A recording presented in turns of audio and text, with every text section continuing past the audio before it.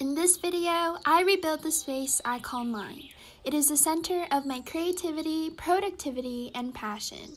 Also, maybe I was just a bit too bored, but shh, let's not talk about it. That space is my desk.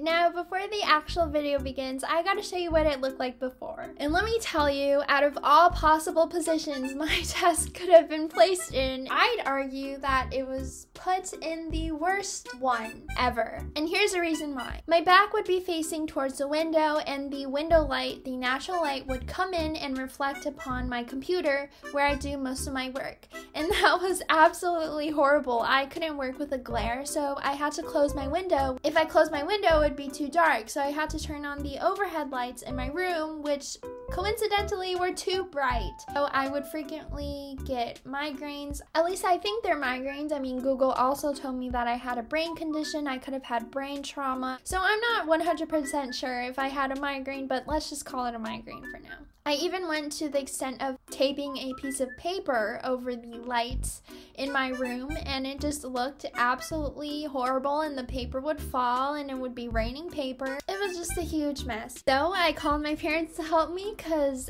I can't physically move this stuff. All the gains I get as a college student are either here or down here in my stomach. I called my parents, shout out to my parents for helping me, and now everything was at the bare bones, the very minimum, and that is when I started decorating.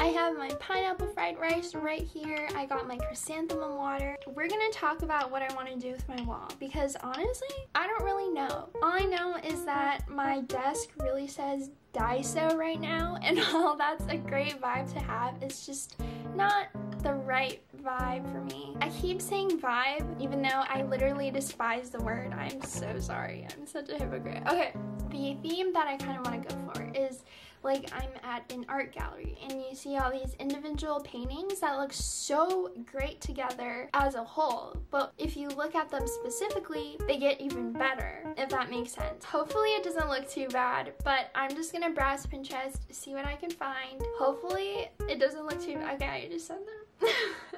I literally just said that. I'm just gonna browse Pinterest, make a collage, pin everything, and see how it looks all together, and then I'll show you what I came up with.